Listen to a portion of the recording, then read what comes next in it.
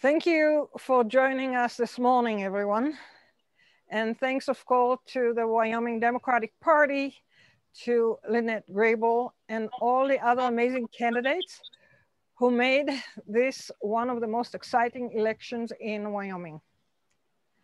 The results are in, and while this wasn't the outcome we fought for, we are still declaring victory. Why? Because we did something amazing. Our campaign started from nothing. No name recognition or staff, no money, no volunteers, but in less than 1 year, we built a grassroots movement unlike any other in Wyoming's recent history. In a state with just 45,000 Democrats, we received close to 80,000 votes. People who have never voted a Democrat in their life, people who have never voted at all, voted for us, volunteered for us, publicly endorsed us, and all this when we talked about climate change in a state that heavily dependent on fossil fuels. How do we know that our message really resonated? Because when we reached out, people responded. We received more than 5,000 voter questions in the last week alone about me, about my plans, about my vision for Wyoming's future. And we answered every single one. We asked everyone, no matter the politics, the same question. What keeps you up at night? And what can we do to help? We reached out to every voter because we meant what we said, that this movement is truly for everyone. For the recent UW graduate who moved to Colorado because there weren't any jobs for her here. For the 17-year-old activist who lobbied our state legislature for 3 years in a row, advocating for reforms that would benefit all of us. For the Oklahoma native who came here with his family to work in the oil fields and who just lost his job and healthcare.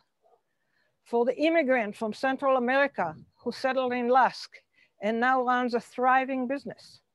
For the indigenous Wind River youth who lost her grandparents to COVID.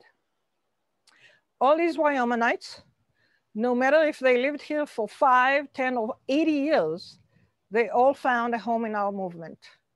At the same time though, you can't expect people to get excited when they feel that progress will leave them behind. You can't talk about change or a just transition without offering people a vision and a plan. So that's what we did.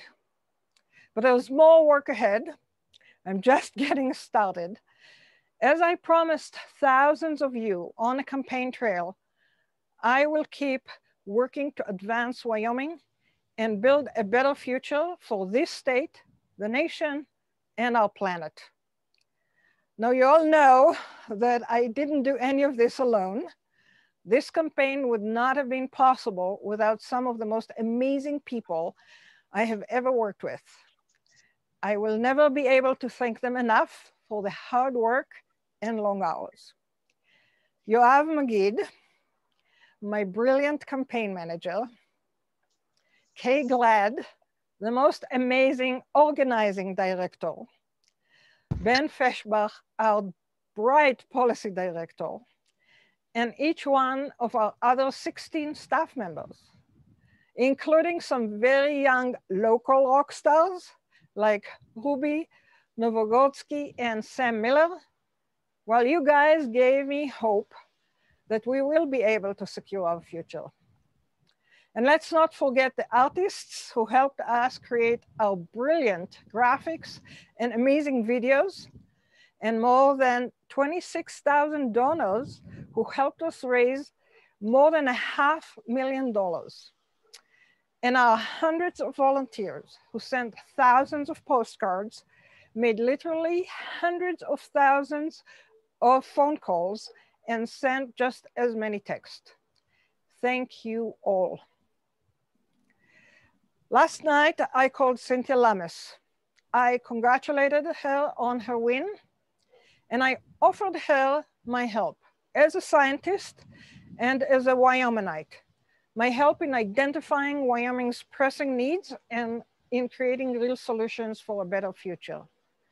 I hope she accepts and really works for all Wyoming. And if she doesn't, she can bet she'll be hearing from us. Thank you so much.